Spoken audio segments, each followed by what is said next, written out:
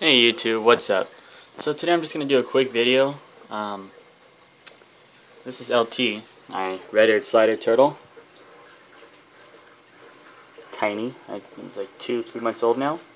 Anyways, so what I'm going to show you is a little basking thing I made for him. I just made it. It didn't take very long.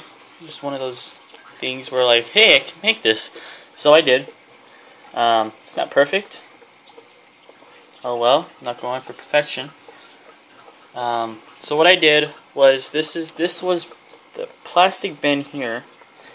Here is just one of those shoe box with the lids, not tiny box, but maybe about it was about this long. I don't know. Anyways, so what I did is I cut it off here. Cut it shorter, cut it down, and then I cut it here, cut it in half or quarter of it off.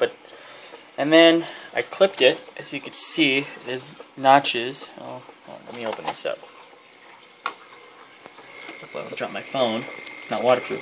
So as you can see, there's notches right there and right there, and it's curved.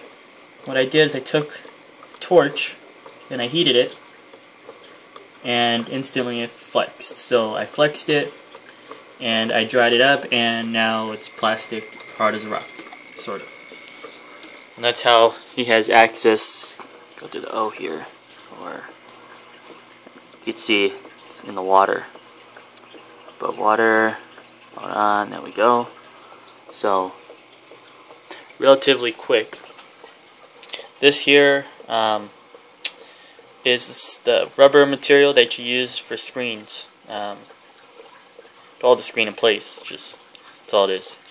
These actually fit nice. I messed up on this one though, but the rest I just kind of. Let me see if it zooms in here.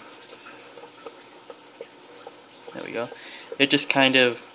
I clipped it on one of these little rails here, and I took a small flathead and I pushed it in, and it created a nice size hole, nice and solid. So this isn't gonna, and the way that I wrapped it around, it's not gonna move. So the ramp is not gonna move, or the basking area is not gonna move up and down.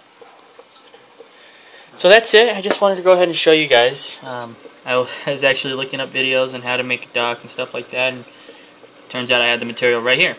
So I hope this helped. If you guys have any comments, go ahead and comment. Thank you for watching.